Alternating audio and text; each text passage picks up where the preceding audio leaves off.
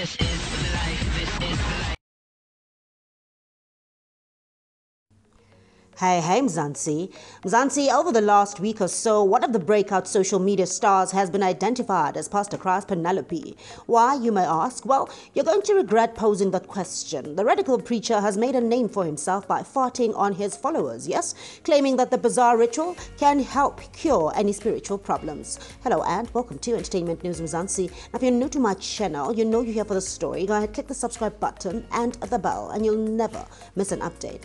So Mzansi, the Limpopo Pastor Penelope, who we are branding the Holy Farter from now on, has defended his actions, saying that he is doing the Lord's work. According to the flamboyant pastor, he's merely demonstrating the power of God. It is a demonstration of God's power. Just like God made Adam go into a deep sleep, it is a similar thing. God did anything with the body of Adam while he was on the ground in deep sleep. He was not feeling anything.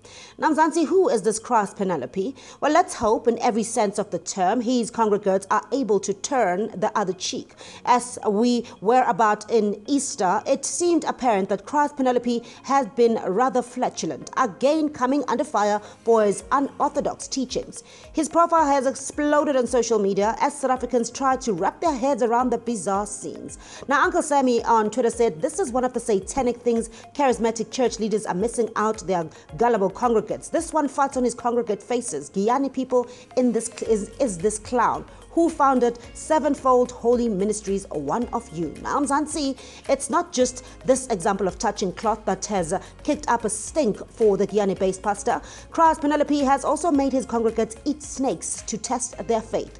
He then went on to anoint his followers with condom oil, suggesting that the ceremony would help provide salvation for his long-suffering subjects. Now, this pastor continues to practice as the Sevenfold Holy Spirit Ministries in the province of Limpopo. His newfound fame might not serve him well elsewhere, but he has a loyal fan base that will quite clearly do anything he asks for them. South Africans are desperate for miracles, and I'm saying this, South Africans are lazy. If they were not, they wouldn't be allowing all this profit for profit happen. Now, do leave your thoughts in the comments section below. I love to hear from you, but for now, I will bring you the updates hot, just the way you like it.